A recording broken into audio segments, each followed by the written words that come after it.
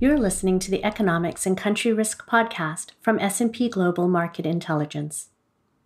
In each episode, our experts will provide you with the where, how, and when to make decisions that transform your business.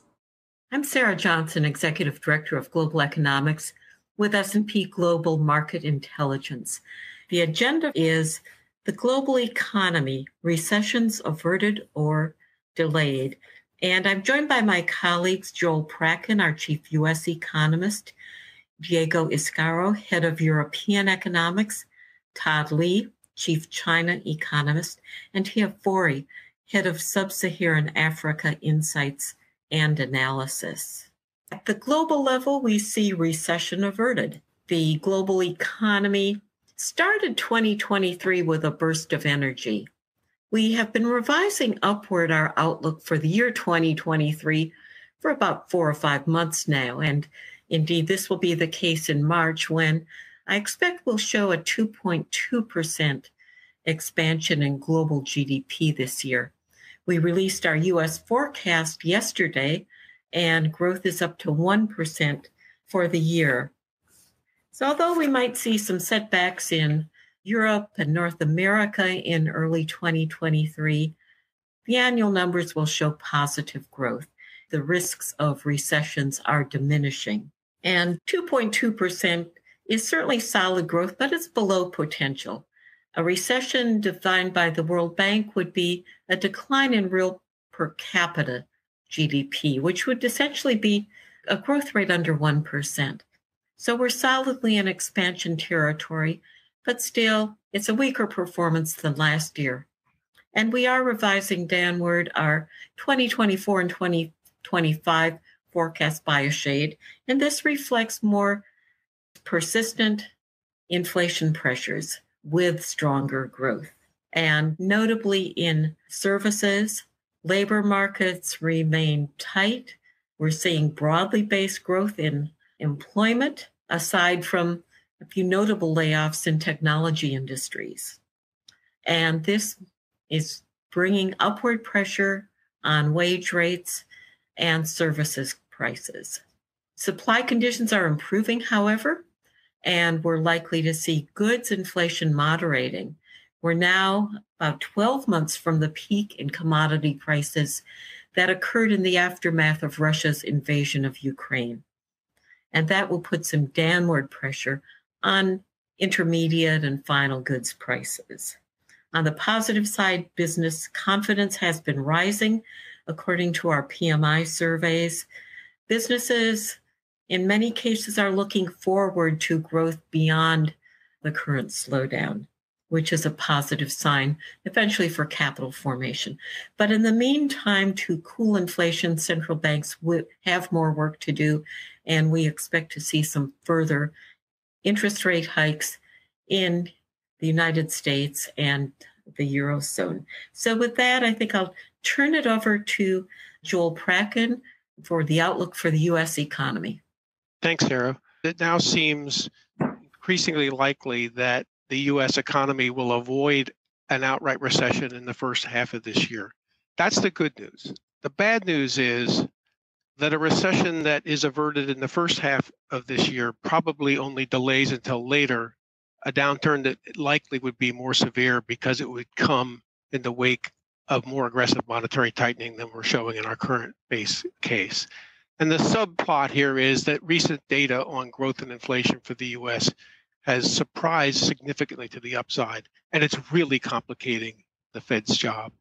So let's think about the backdrop then. Labor markets here in the U.S. are unsustainably tight. In January, the unemployment rate fell to 3.4%. That's the lowest since May of 1969. But by itself, the unemployment rate doesn't fully reflect the current set of labor market conditions. And that's because job openings are unprecedentedly elevated relative to the labor force. Now, it's true that pressure on prices for certain commodities and core goods have eased as global growth has slowed and as supply chain kinks have been ironed out. But core inflation persists intolerably above 2%. And there are ongoing concerns over wages and particularly service sector prices and soaring shelter costs, which lag current rent contracts that are cooling by up to 18 months. All of this is a reminder that while inflation has peaked, and it has, there won't be a magical, immaculate disinflation all the way down to 2%. There won't be a painless disinflation. So the Fed is tightening monetary policy to weaken demand, but the U.S. economy is not fully cooperating with the Fed's efforts. In particular, despite the tightening financial conditions over 2022, recent data has compelled upward revisions to our growth forecast for this year. And that makes it increasingly likely the U.S. will avert a full-on recession early this year. And that means there will be no imminent relief from the inflation pressures that are emanating from these tight labor markets. It also means that the Fed probably has more work to do to prevent inflation from becoming entrenched above its 2% objective. So just a reminder here that an economy that is stronger for longer likely only delays a recession that might come later but be more severe because it will be triggered by more aggressive monetary tightening than we're showing in our base case. Okay, and in these circumstances, I do have to worry about how bad things might be, how high the unemployment rate might have to go in order to contain inflation.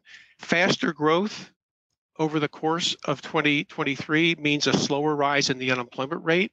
We're now projecting the unemployment rate to reach a peak of about 4.5%, more than a year later than we were projecting last month when our forecast for GDP growth in 2022 was a bit lower. I want to say a word about, in my worry closet is a folder that's just entitled, How Bad Could This Get? And hints from how bad it could eventually get are taken from the recent shift in the so-called beverage curve. And the implication of that shift is that labor market conditions are tighter at any given unemployment rate today than they were before the pandemic. And the implication of that is that we cannot expect to return to a pre-pandemic estimate of what was considered to be full employment then in the low fours and expect to experience the same kind of labor market conditions today that we experienced back then when the unemployment rate was 4.25. No, the shift in the beverage curve suggests that if that shift persists, it will take a rise in the unemployment rate all the way to 6% to give us the same kind of labor market conditions today that previously we would have associated with a much lower unemployment rate. So what would it take for the unemployment rate to rise to 6% in an economy that has potential growth rate of, say, 2 and a current unemployment rate of approximately 3.5? Well, doing some simple kind of calculations, I guesstimated that one way we could get to a 6% unemployment rate would be to have a 4% decline peak to trough in GDP over a period of 1 year. That would be a pretty significant recession. Another way to get to a 6% unemployment rate from where we are would be to have zero growth over 3 years. So a protracted growth recession. Now, I'm not suggesting that either one of those is what we're going to have. I'd say those are the upside risks that we're thinking about here. But there's a significant enough probability attached to those kinds of risks that I think it would be wise for our customers to be thinking about those possible outcomes when planning their business strategies going forward. Our next speaker is Diego Escaro on Europe. I'll go through the outlook for the European economy, focusing on the Eurozone, and have two objectives today. The first one is to put the latest data in perspective. Data has been better than expected. And the second one is to explain why, although we don't have a technical recession on the baseline, we expect growth to remain modest this year. And for that, I'll pay particular attention to the outlook for the labor market, inflation, and monetary policy. Now, the outlook for the European economy has outperformed expectations. That's clear. And relatively mild weather played a key role in limiting demand for energy. But it's fair to say that Europe moved quite fast to avoid a worst case scenario. For example, signing contracts to replace Russian gas with LNG. I can't remember where I read that Europe is generally bad at policymaking, but pretty good at fighting crisis. And I think what we've seen this winter is a good example of that. Now, better than expected doesn't mean good. And the Eurozone growth rate, just 0.1% quarter on quarter, was marginal. It was the weakest in 7 quarters. And data released in recent weeks suggests that it's likely to be revised downwards. Several member states saw their economies contract in Q4, and that includes some of the largest member states, such as Germany and Italy. The same can be said when we look at the industrial sector. Production was down only marginally during the fourth quarter, but there has been a large disparity between energy-intensive sectors, such as the chemical sector, for example, which struggle as a result of very high energy costs, and sectors such as transportation that benefited from the easing of global supply chains. So the situation really varies significantly, not only across geographies, but also across different sectors. The signal from the latest survey data also paint an improving picture. For example, our composite PMI output index rose to an 8-month high in February, helped by improving conditions in the service sector. The economic indices published by the European Commission also rebounded from the lows in late 2022, and that includes consumer confidence, which had collapsed as a result of rising inflation. So we think that this improvement needs to be taken with caution. It is possible that there may be, at least partially, the result of a correction of very high uncertainty levels by the end of last year. And in general, the data still point to quite soft underlying conditions. But considering the latest figures, it is likely that while the estimate for the fourth quarter of last year may be revised downwards, our current forecast of a quarter-on-quarter contraction in activity during the first quarter of this year may be slightly pessimistic. Now, positive aspect is that labour market conditions have remained quite solid. The unemployment rate in the Eurozone was stable at its all-time low of 6.7% in January. Employment growth surprised on the upside during the fourth quarter. And the quite elevated vacancy rates and quite a large number of firms reporting labour shortages, particularly in the service sector, suggest that labour market conditions remain quite tight. Now, labour markets are and will be key in sustaining household finances, not only through employment, but tight labour markets are also driving higher wage growth. Although wages are still rising by significantly less than inflation, and we expect real wages in the Eurozone to remain negative this year. The good news is that although there are some indications showing that employment growth may be losing some steam, and we actually project this slowdown to intensify as the year progresses, we think that the tightness of labour market conditions should limit the increasing unemployment we're going to see in 2023.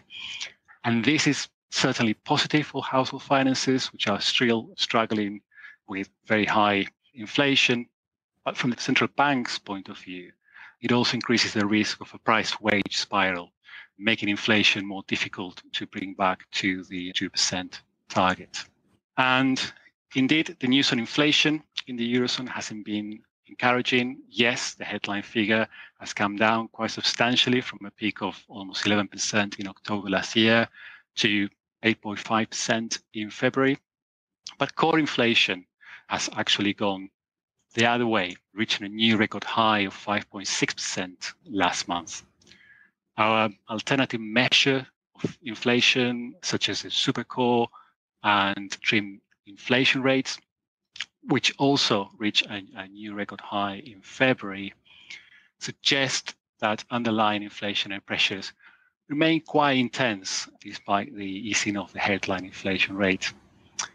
The drivers of inflation in the Eurozone are almost a mirror image of what they were around 6 months ago.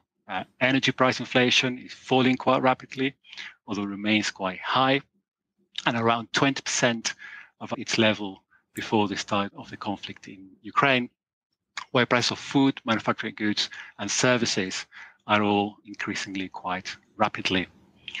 The positive news is that base effects will continue to drive falls in energy prices, particularly from March onwards. And surveys measuring industrial firms' pricing intentions point to a moderation of manufacturing goods inflation this year. On the other hand, with wage growth picking up and firms restoring their profit margins following the pandemic.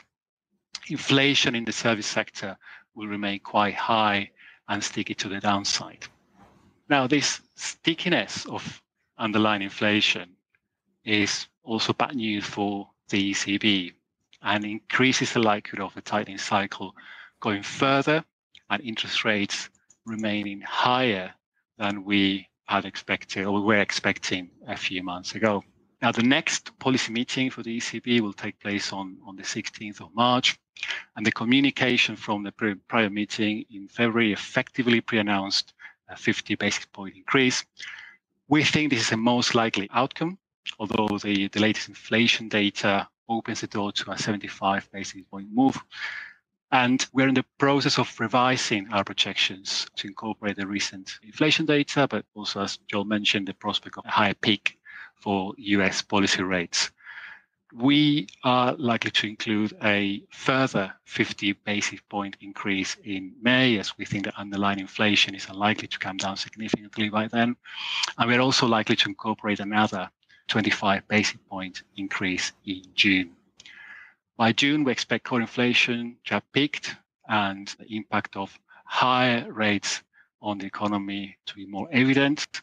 And we think that this is likely to lead to a pause in the tightening cycle.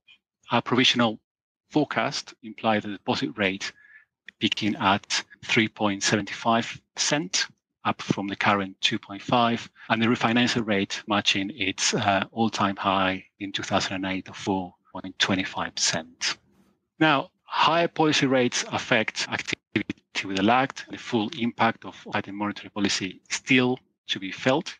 The latest bank lender survey shows a tightening of credit standards and a large fall in household demand for credit, particularly in mortgages. And this is unsurprising, given the large increase in mortgage rates we've seen in recent months. For example, the average mortgage rate in Germany increased for just below 1% at the start of 2022 to around 3.5%. And the effect of high rates, it's not immediate.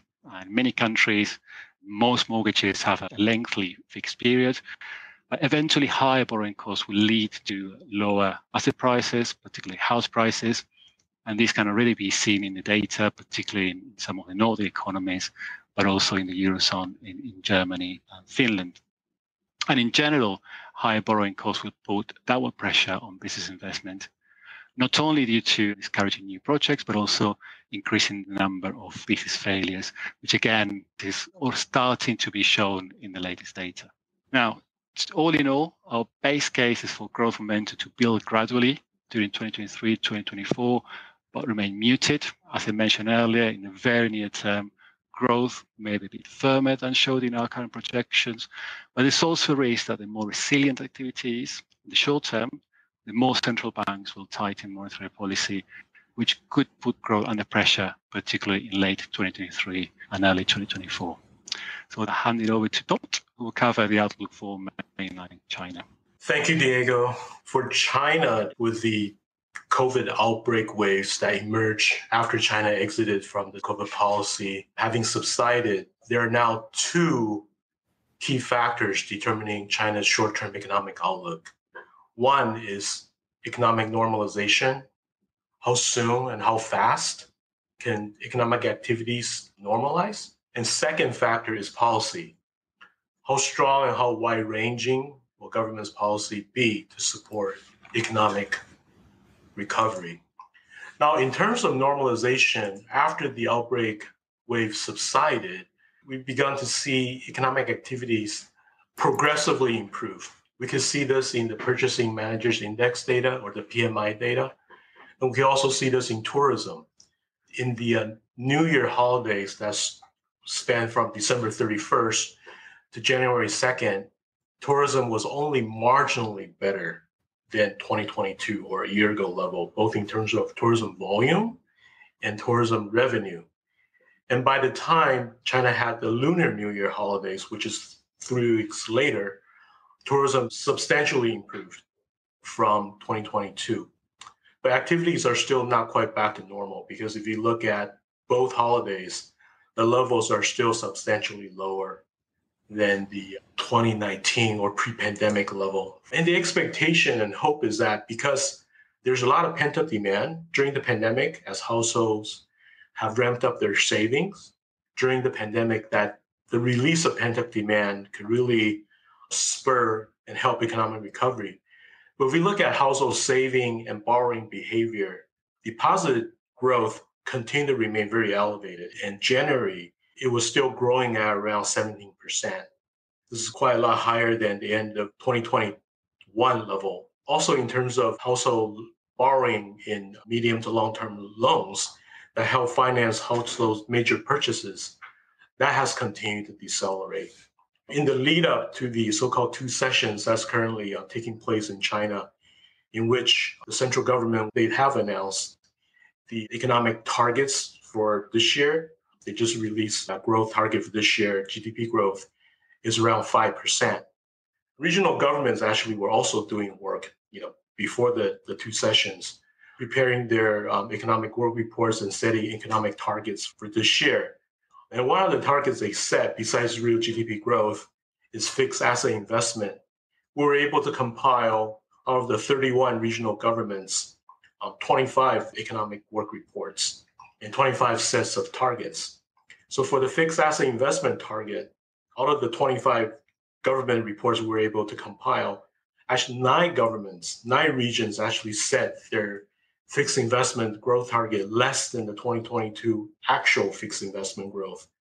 I mean, that's quite remarkable considering how challenging economic conditions were last year, given COVID.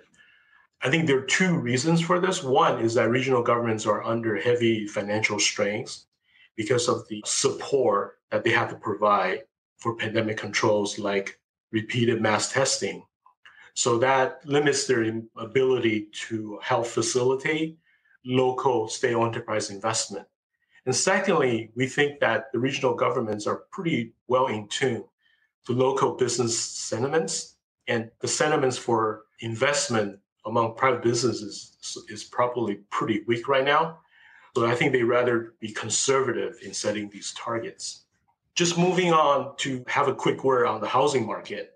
Housing market has been a key drag on economic growth in the last couple of years, but we're actually beginning to see some very early signs, some tips of green shoots of recovery. China MBS conducts a house price survey of China's 70 cities.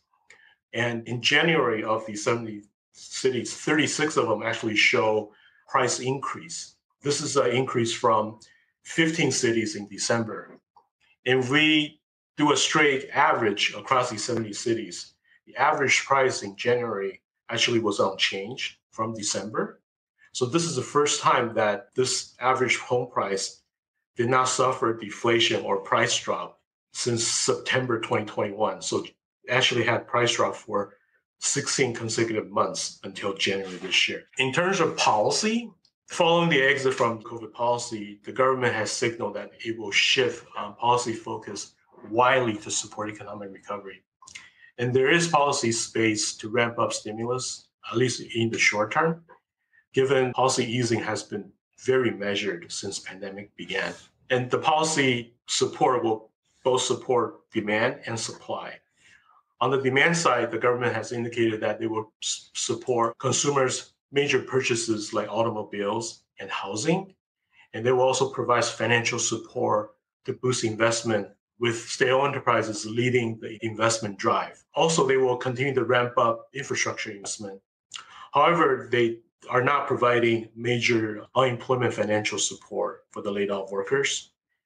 On the supply side, they will provide financial relief for private small and medium-sized enterprises, and that will also ease the regulatory crackdown that they imposed in 2021.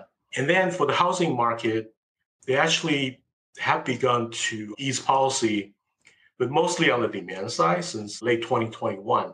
But now the government is indicating that they would ease policy on the supply side as well to provide financial support for the developers, at least for developers to help them complete the unfinished construction.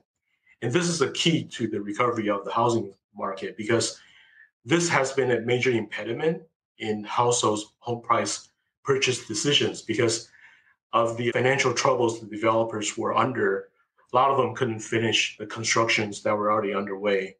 So households viewing this as a risk that they would not want to, purchase new homes, given that there's a risk that the construction may not be completed. We think that this policy support is really important to help turn around the housing market downturn. And also, given the COVID policy has been removed and the economy could begin to normalize, stimulus policies will be much more effective under these conditions than under COVID policy. That's a very quick summary of China's short-term reopening recovery update. So let me hand the discussion to Tia to cover other emerging markets. Tia? Thank you very much, Todd. So for emerging markets, there are different forces that are shaping the outlook for 2023. On the one hand, we have a rebound or stronger growth in GDP expected for mainland China. And of course, this will be hugely beneficial for those economies which show strong economic interlinkages with mainland China. For instance, in sectors like tourism, like what Todd has spoken about just earlier on. We've also seen a rebound in global commodity prices after the lifting of the COVID-19 lockdown measures earlier in the year. Since then, global commodity prices has come down, but they are still at levels higher than what we've seen 6 months ago. And this, of course, also very beneficial for emerging markets. But at the other end, we have much higher interest rates expected for developed economies, or the risk of that, and also very high interest rates for developed economies. The reason for that is the sticky high inflation that we are witnessing in emerging markets, in many instances linked to very high retail food prices. So for a lot of emerging markets, such as South Africa, Indonesia, Egypt, Malaysia, as well as India, we find it highly unlikely that interest rates in emerging markets will come down during the course of 2023. We do expect interest rates in some Latin American countries to come down during the course of the year, particularly Brazil as well as Argentina. Although, again, the stickiness of inflation, particularly food inflation, is really pushing out the expectations of this lower interest rates. So you are seeing these different forces shaping the outlook for emerging markets next year. So overall, the rebound or the stronger growth in mainland China expected for this year will push up overall emerging market growth prospects for 2023. So for now, we expect emerging market growth to average 3.7%. That's during our February forecast round, which is up from the 3.2% we expected 4 months ago in November. But despite this rebound in China, there's a mixed outlook for other emerging markets because there are other factors shaping the outlook in the near term. We are expecting slower GDP growth, as Sarah has mentioned, which of course will be a drag on economic activity for emerging markets, particularly for those ones who has the US and the Eurozone as major trading partners. But there's also other headwinds. We have seen quite a lot of pent-up demand supporting private consumption expenditure for a lot of emerging markets during the course of 2022 after the lifting of COVID-19 lockdown measures. And these kind of tailwinds is really starting to fade and will be less visible during the course of 2022. For a lot of emerging markets, governments have much higher public sector debt levels, which of course has implications for their debt servicing costs and their fiscal space to provide additional support for this year. I should also mention there's a strong possibility of lifting some of those subsidies for food and fuel we've seen during 2022 due to this limited fiscal space. And this, of course, also feeding through to inflationary pressures or ongoing inflationary pressures for emerging markets. And we spoke about the high interest rates, which will continue to be a drag on overall economic activity. So for some countries, despite the rebound or the stronger growth in Chinese GDP expected for this year, we have not really revised emerging market growth prospects for 2023. In fact, for some emerging markets, such as South Africa, we actually lowered growth prospects for this year.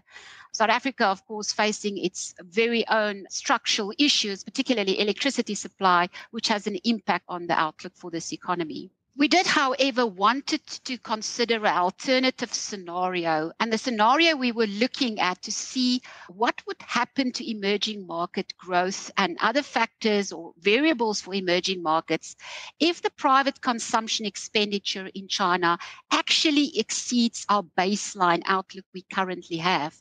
We assumed quite a stronger rebound in private consumption expenditure under this alternative scenario. So just to give you an example, by the third quarter of this year, we expect quarter-on-quarter annualized growth in private consumption expenditure for China to reach 13% compared to our baseline, which is closer to 6%. That's quarter-on-quarter annualized.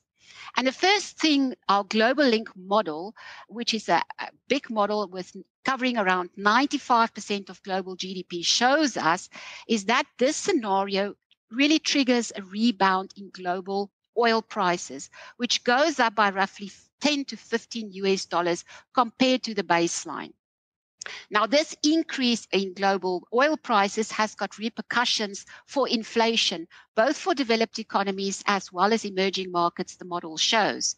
It also means that interest rates in developed economies and emerging markets will probably stay higher for longer. But what was very interesting from the scenario run is that the alternative scenario of the increase in private consumption expenditure in China had implications for real effective exchange rates for emerging markets, which was stronger compared to the baseline. There was also a boost in commodity producers' exports, which ultimately fed through to external accounts, which for a lot of emerging markets was stronger than the baseline scenario. I want to mention, however, that the outlook or the alternative scenario for the Brent oil price, which is up between 10 and 15 US dollars, is just based on market dynamics and do not consider geopolitical shocks. So in any instance where there's any geopolitical developments during the coming year under this alternative scenario, which can result in supply chain disruptions for oil, the outlook for oil could actually be much higher under the alternative scenario. So all in all, taking all of these factors in consideration, the Global Link model alternative scenario showed that the region that will benefit the most from a rebound in private consumption expenditure in China above our baseline is the APAC region outside of China. Another region that benefits a little bit from this is Sub-Saharan Africa, where the impact for Latin America is less prominent. And that's due to the fact that the US, which is a major trading partner for the Latin America area, the outlook for the US under this alternative scenario shows less economic resilience and therefore is a drag on the GDP growth prospects despite the rebound in China. And like I mentioned, one of the key features that's standing out under this alternative scenario is the rebound or the improvement in external accounts.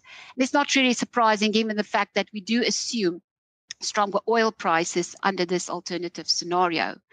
Now, the stronger external position is very good news for emerging markets because it improves its hard currency availability in an environment of limited financial market access due to higher interest rates in developed economy.